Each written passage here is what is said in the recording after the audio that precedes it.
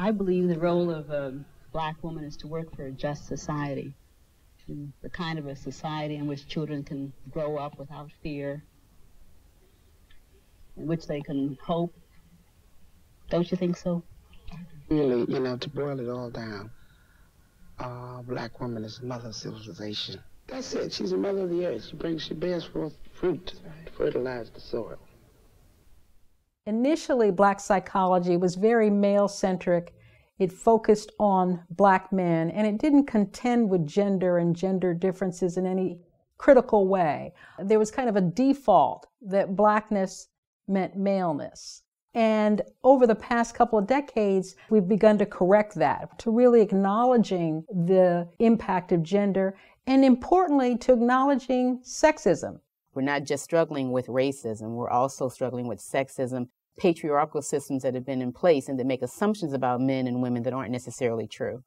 So when you start from women who are often the most poor and women who often are the most vulnerable as caretakers of children for the most part, when you start with their needs, then you ultimately deal with the needs of the family as a unit and then the community as a whole. I define a psychology of black women and girls as a psychology that addresses the thoughts, the feelings, the experiences, the behavior of black women and girls, and that tries to make sense of and understand that in the particular context in which black women and girls live. It's a psychology that must look at the impact of race, of racial identity, of racism. It must look at the impact of gender.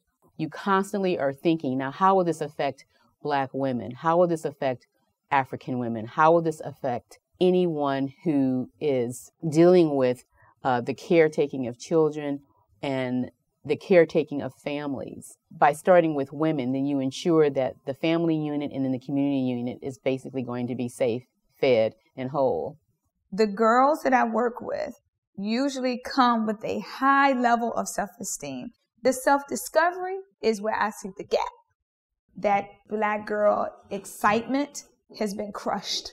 And I think it comes from just now being told in certain environments that they can't, they need to sit down, they're loud, they're in the way, you're disruptive, you're bossy, and they have no idea how to nurture that bold girl because now she's become the loud girl, the girl that's bossy, the girl that's in the way. So now she doesn't know what to do with that.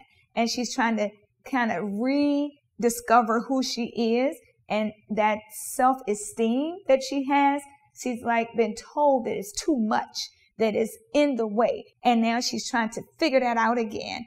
So we have to understand the importance of how we as black women socialize black girls. We socialize our black girls to be androgynous, to be both independent but compassionate and caring at the same time, because that has been a survival for us as black women. We can't be just caring and compassionate and helpless and dependent.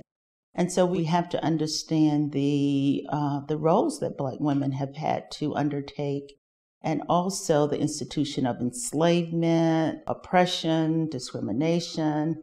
And in doing so, also understand that black women have had quite a bit of resiliency.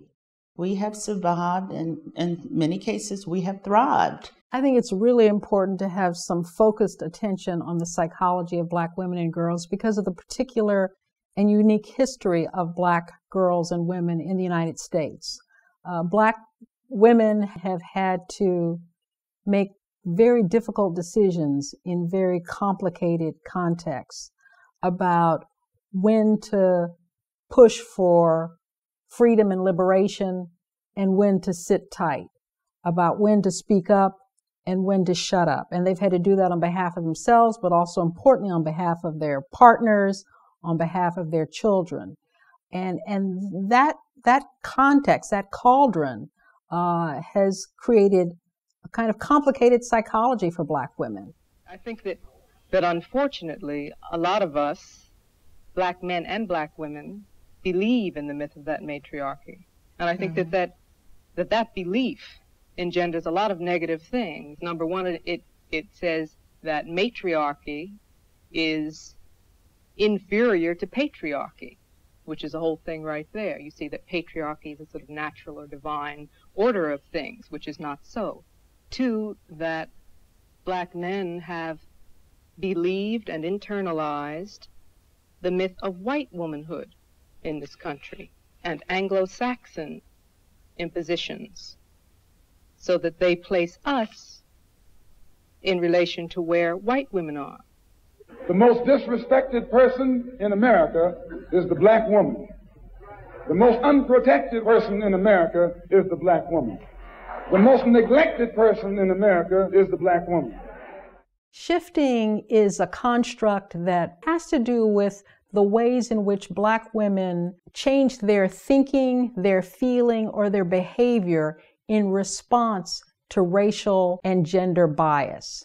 It speaks to all of the ways that black women maneuver, if you will, sometimes consciously, but oftentimes unconsciously. When I first decided that I wanted to provide a program and services for girls, specifically black girls, the girls taught me something else. They truly told me what they needed. And it wasn't just about preparing them for etiquette classes or their culture and giving them enrichment activities. It was about the world and the narrative that they had about a black girl. So some of the things that I even tried to change in her, I realized that that was what created her to be authentic, what made her different and unique and lovable and funny and joyous. And I wanted to nurture all of that, but also make sure that the world didn't see that everything that a black girl does is not a bad thing. We are preparing black girls for the world and the world for black girls.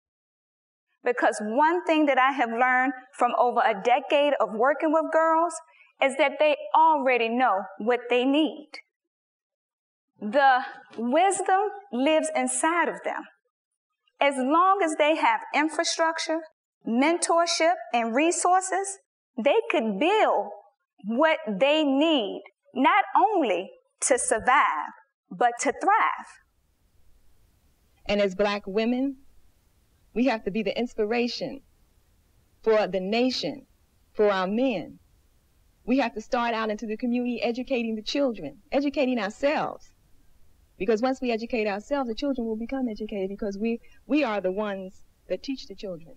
We are the ones that are with both female and male children. We are the ones that the children look to as the image in terms of their daily education. And we don't get our values mixed up and feel that we have to educate the world. We haven't first educated ourselves. It's still always a self thing. I mean, the world will relate to us once we can relate to ourselves.